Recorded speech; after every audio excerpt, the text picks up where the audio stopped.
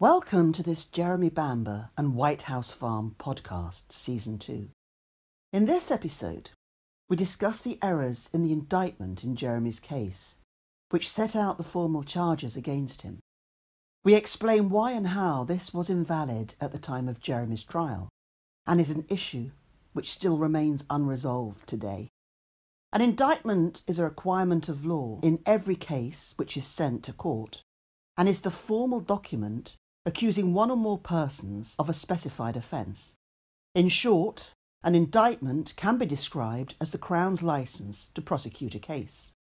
A person is tried on indictment before a judge and jury in the Crown Court. The most important provisions of this document need to be clear and defined and must include the following. Each offence must be set out in a separate paragraph or count. Each count should be divided into a statement of the offence, setting out the offence and the statute, or in other words the written law, and which section of that law has been broken. The particulars of the offence, setting out the details. The indictment should be signed by an officer of the court. Importantly, there are also strict time limits in place from when the indictment is written to the time it is served on the appropriate officer of the court. This time limit stands at 28 days, inclusive of weekends and bank holidays. If any single one of the procedures set out above are not adhered to, then it could be fatal for the prosecution case. At trial, a copy of the indictment is provided to the jury as a tool to assist them in their initial understanding of the case they will have to decide on. And without an indictment, a person cannot be prosecuted. There have been several cases where contraventions to the rules on indictments have, on appeal, resulted in a conviction being quashed. The legal publication, Archbold, Criminal Pleading, Evidence and Practice, usually referred to simply as Archbold, is the leading practitioner's text for criminal lawyers in England and Wales, and several other common law jurisdictions around the world, and has been in print since 1822, with updates made to it frequently. Chapter 1 of Archbold, Section 1, Paragraph 1, and therefore the very first rule of law, states, "A criminal trial in the Crown Court cannot start until there is a valid indictment. If an indictment is invalid, then all proceedings thereon, including guilty pleas, will be a nullity." Regina v. Newland.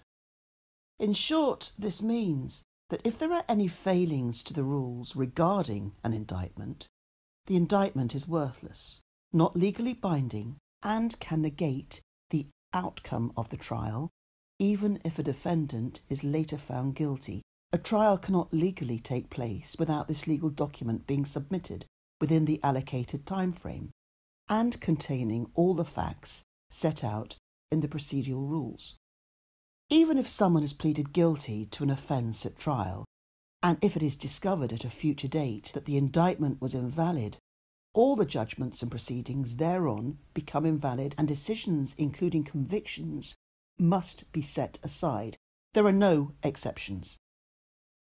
The case referenced in Archbold, page 1, paragraph 1, section 1, is that of that 1988 case Regina v. Newland. It was discovered that the trial had proceeded on an indictment which was invalid. The reason it was deemed invalid was because the indictment improperly contained offences, also referred to as counts, that were unrelated to the offence which was being tried during the court hearing. The defendant Newland had actually pleaded guilty at his trial, but appealed against his conviction based on the flawed content of the indictment against him. The appeal court judge who addressed the indictment issues ruled that because the indictment was incorrect, as it set out the details of crimes unrelated to those the trial was about, the indictment was incorrectly drafted and as such flawed. This conclusion of the judges led them to make the only decision they could make in law, and rule that the appeal must succeed with the outcome therefore in Newland's favour, whilst the judges did recognise that there was no evidence of any merit in Newland's appeal, which could have caused his conviction to be unsafe, and that he had in fact pled guilty at trial, the judges had no other option but to quash his conviction. A further example where an invalid indictment caused a case to be quashed is Clark and McDade from 2008. Both had been given a 12-year sentence in 1997 for grievous bodily harm with intent. In this instance, the indictment had not been signed despite the clear statutory requirement that it should be, and this resulted in the convictions being quashed by the court. A different example comes in the case Regina v. Leeks in 2009. Leeks had been found guilty of causing death by careless driving and refusing to take a breathalyzer test. Leeks had also returned a guilty plea at trial, yet on discovery that the indictment was invalid because it had not been signed by an officer of the court, an appeal regarding this was lodged. Yet again, owing to the errors in this flawed indictment, the case was quashed. In this instance, the appeal judges ruled, in our view, this plea of guilty and the subsequent conviction on the plea and the sentence are all founded on a nullity. We accordingly grant leave to appeal and quash the conviction and sentence. And so, as in the examples above, even if a defendant admits his crime in a court of law, if the indictment is not accurate, or any of the procedures have not been strictly adhered to in its issuance, the conviction has to be quashed. So how is this applicable to Jeremy Bamber? Jeremy Bamber's trial can be shown to have been an illegal undertaking by the Crown, because it too had a flawed indictment. Therefore, upon its discovery, and with a challenge made to the CCRC regarding this, Jeremy's case should have been referred to the Court of Appeal, and the conviction quashed and the verdict nullified. We will now explain the reasons why the Crown did not have a valid indictment to commit Jeremy for trial, let alone sustain his conviction. By examining Archbold at Chapter 1, Section 1, 224, it can be seen that a bill of indictment shall be preferred, a. where a defendant has been committed for trial within a period of 28 days commencing with the date of committal. Jeremy Bamber was committed for trial on Wednesday, the 7th of May, 1986. Therefore, from the date that Jeremy Bamber was committed for trial, the Crown had now a period of 28 days to have the indictment signed by a representative of the court, which would allow the Crown to proceed with the prosecution. Jeremy's indictment was signed by Mr. Wilson, officer for the Crown Court, on the 4th of June 1986. A simple act of counting the days shows that by the time the indictment was served and signed at the Crown Court to proceed with the trial, it was 24 hours too late and therefore was invalid. In 2004, Jeremy gained access to his indictment, and a challenge was immediately made to the Criminal Cases Review Commission on the indictment issue. This was based on an inaccuracy in the charges and the fact that it was signed out of time. The inaccuracy in the charges was that the indictment stated that the date the tragedies occurred was the 7th of August 1985.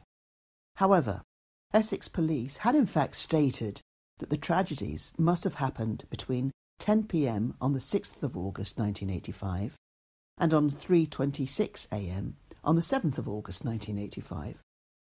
The police stated that they reached these timings by using the last time anyone outside the property had contact with the occupants, which they stated was the phone call between June and Pamela Bowflower at 10 p.m. on the 6th of August, and 3:26 a.m., the time they alleged that Jeremy Bamber telephoned the police.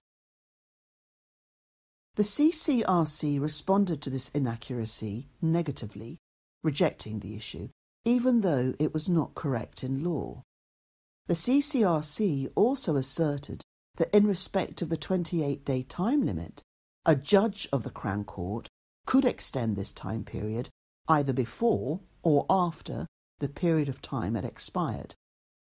However, this must be done before the trial concludes. In Jeremy's case, the trial judge was not aware that the indictment had expired prior to it being signed when he presided over the trial. The Commission also stated that the rules regarding the indictments are directory and not mandatory, but this is not correct. The rules set out by the Crown Prosecution Service are quite clear and are mandatory as follows. Rule 14, Section 1, Paragraph 1, requires the prosecutor to serve a draft indictment on the Crown Court not more than 28 days after service of the evidence in a case where the defendant is sent for trial, the committal or transfer of the defendant for trial, a High Court judge gives permission to serve a draft indictment, voluntary bill, or the Court of Appeal orders a retrial, and the Crown Court may extend the time limit even after it has expired. The application to extend the time period was never addressed in Jeremy's case, either before or during the trial. When the Commission brought this issue to the attention of the trial judge, Justice Drake, following the defence argument in 2004, Drake responded in a letter. Drake wrote that had he known the indictment had expired, he would certainly have made a ruling that would have permitted the trial to proceed. However, this is completely irrelevant because the indictment had expired. Therefore, it was not valid at trial and should have been addressed by the judge prior to the conclusion of the trial, not 18 years after the conviction. On the second issue of the date of the shootings being incorrect, based on police evidence, the defence set out that the indictment should not have stated this as occurring on the 7th of August, but should have set out 6th or 7th of August, as the police had claimed. The CCRC responded that the jury could convict even if the date of the offence was different to that written on the indictment, although the Commission said it was desirable to identify the actual date as accurately as possible. The CCRC concluded this issue by stating, "The Commission does not consider that this issue raises any real possibility that the Court of Appeal would quash Mr. Bamber's conviction on the basis of this issue. However, the fact remains that the Crown did not have any legal authority to prosecute Jeremy Bamber because the indictment was signed out of time. It makes no difference whatsoever that the judge later stated that had he known, he would have made a ruling that would have permitted the trial to proceed. That was 18 years too late, and it therefore still stands that the trial of Jeremy Bamber should never have happened, that the verdict was illegitimate. The refusal to allow appeal in 1988 and the full appeal hearing in 2002 are null and void, and the conviction of Jeremy Bamber is completely illegal. It is therefore understandable if you ask why the defence team are not currently challenging this issue again at this time. This is an issue which Jeremy's legal team are fully aware of and have considered. However, based on the strength of the comprehensive submissions made to the CCRC in March 2021, it was decided that the indictment issue need not be advanced at this time. The submissions which were made prove that there are multiple factors which demonstrate that Jeremy did not receive a fair trial and highlights points of law relevant to the trial, and also prove that Jeremy's conviction is unsafe. This leaves no doubt at all that Jeremy is innocent. Therefore, it's these issues we need the CCRC to concentrate their efforts on at this time. But rest assured that if we need to, we shall return to the CCRC with the indictment issue. You can join our monthly Zoom Facebook meetings, which have a first look at case material, presentations, guest speakers, legal updates, and your questions answered. at our official Facebook, Jeremy Bamber Justice Group.